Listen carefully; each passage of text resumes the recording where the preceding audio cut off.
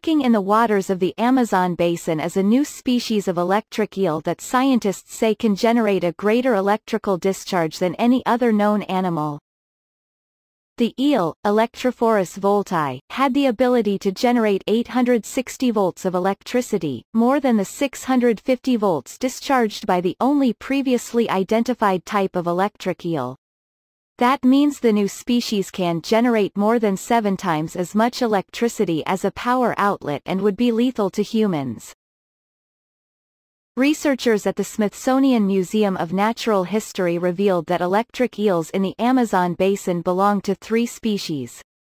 The 2 new species identified are Electrophorus voltii and Electrophorus vari, which is named after the late Smithsonian fish expert Richard Vari. These fish grow to be 7 to 8 feet long. They're really conspicuous, said study leader C. David de Santana, a research associate in the museum's division of fishes, in a statement.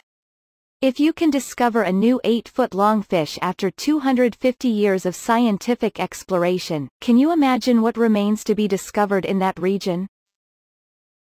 The researchers collected 107 eels in 4 countries and found differences in their DNA, along with minor physical variations.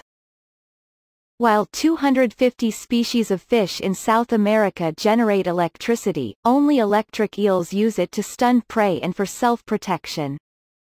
Santana said that the high-voltage capabilities of Electrophorus voltii may be an adaptation to the lower conductivity of the water in the highland region it inhabits. The study detailing the research is published in the journal Nature Communications. The Associated Press contributed to this article. Follow James Rogers on Twitter. James Rogers.